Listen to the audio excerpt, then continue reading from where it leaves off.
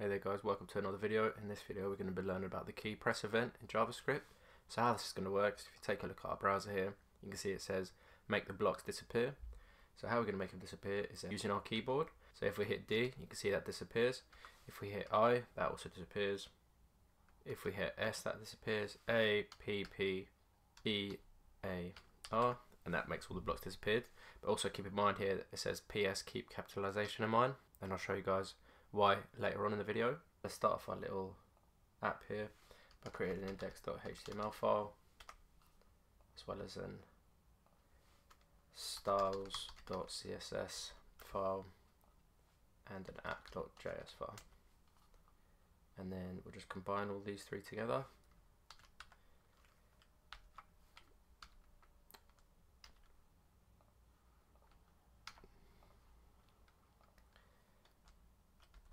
Say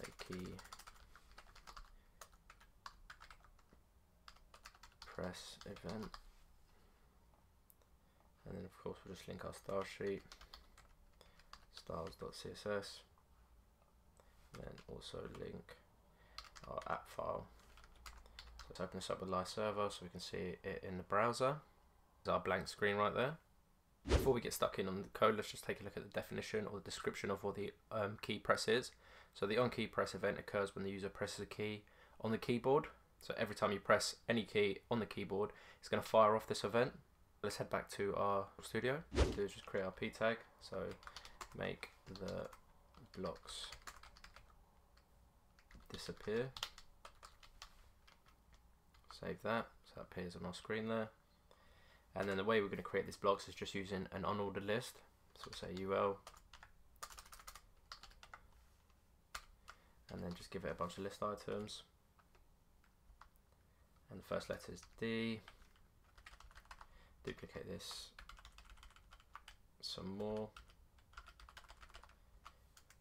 And then I, just make sure that you're keeping the capitalization in mind here. So S, just a capital S, capital A,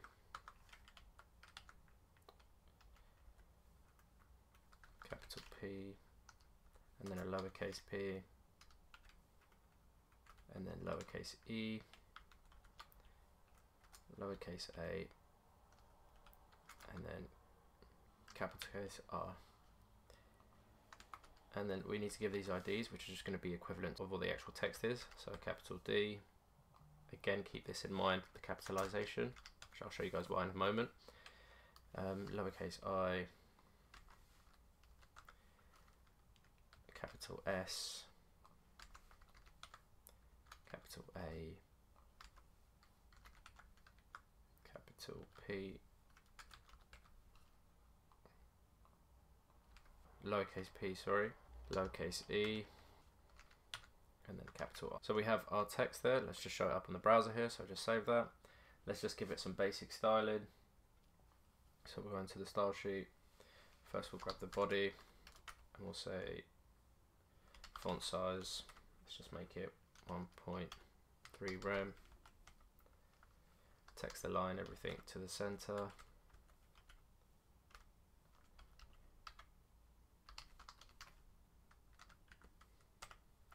And then we'll just give this all a margin, and then we'll just make the margin 0, and then li, say display inline block, give this a width, so these are all the list items, so the words, give them a width of 50 pixels, a height of 50 pixels, background, set that to black, and the color of the text to be white. Let's give it some padding.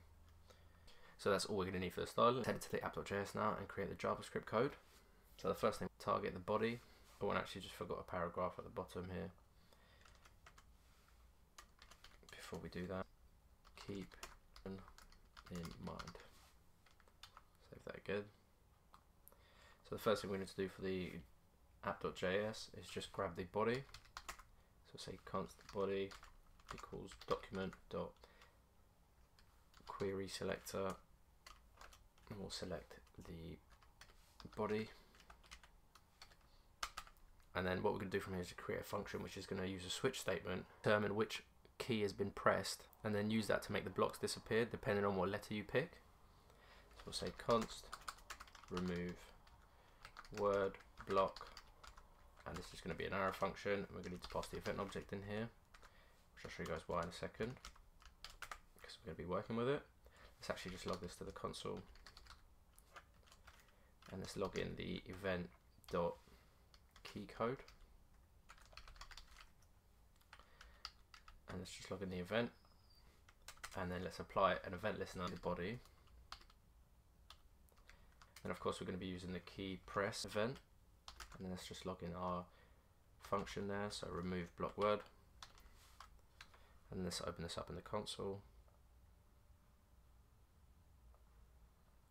So if we take a look at the console, if I click on any key on the keyboard, you can see it fires off that event. So I've just clicked on K, clicked on J there, G, and then if I actually open this up, you can see it's got all these properties of that event, and the one that we're interested in is the key code, and that's what we're going to be using in the switch statement to determine which key code has been pressed, to then give us the ability to hide that block depending on the letter. So if we go underneath this console.log, say switch, and then we log the event.keycode,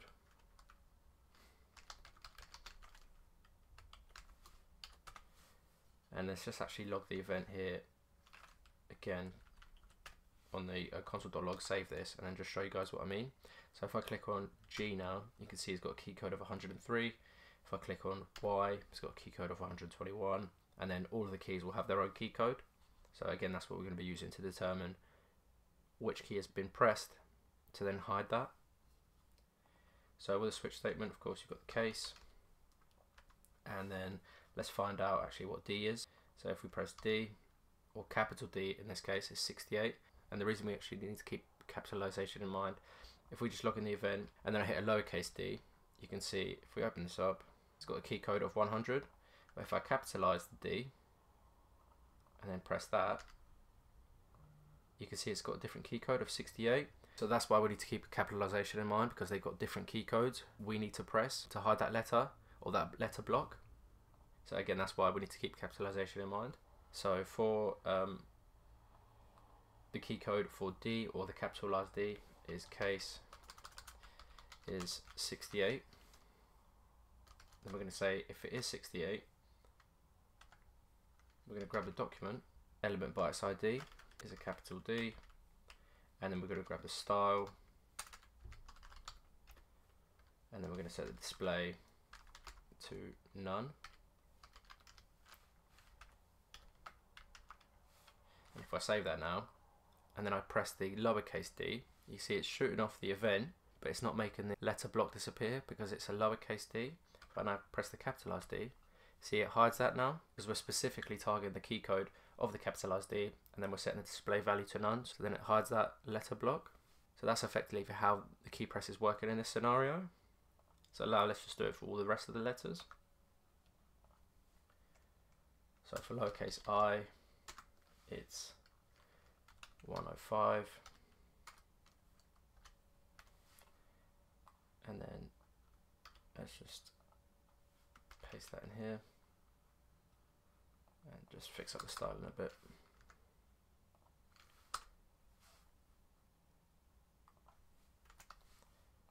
And then we can just actually just keep duplicating this. For S, or capital S, the code is 83.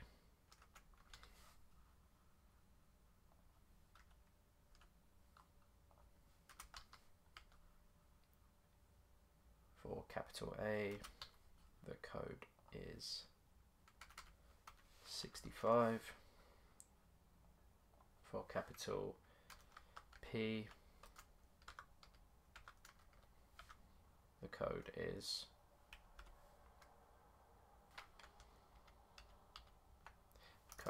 80. Lowercase p, the code is 112. For the last few letters, duplicate this, and then for the lowercase E. This has a code of 101.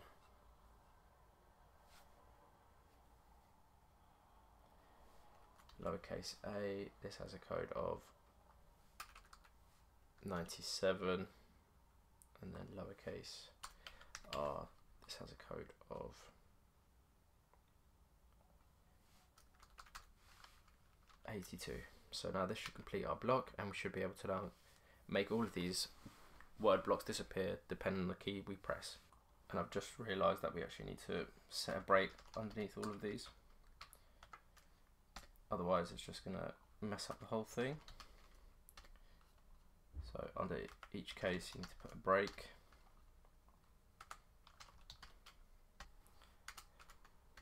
And now this should be working correctly. So if I hit the capital D, the D block disappears, lowercase I, capital S, capital A, capital P all disappear, lowercase p, E, hit E, check if we've got the key code correct.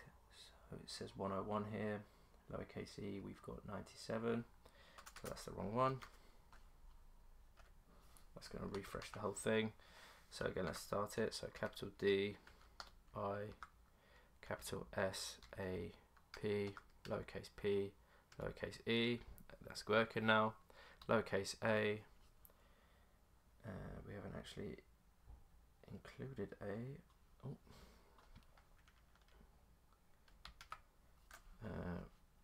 What is a? A is 97.